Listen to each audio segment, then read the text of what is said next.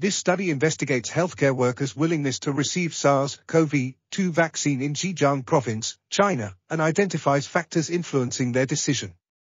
The survey was conducted in 6 regions of Zhejiang Province and analyzed 3,634 questionnaires collected online. Of the participants, 79.09% expressed willingness to get vaccinated if the SARS-CoV-2 vaccine becomes available. Factors that positively influenced willingness included being younger than 50 years old, having a positive attitude toward the vaccine, and believing that they were likely or somewhat likely to get infected by SARS-CoV-2. Nurses were more reluctant to get vaccinated compared to doctors. Higher education levels were associated with lower willingness to get vaccinated.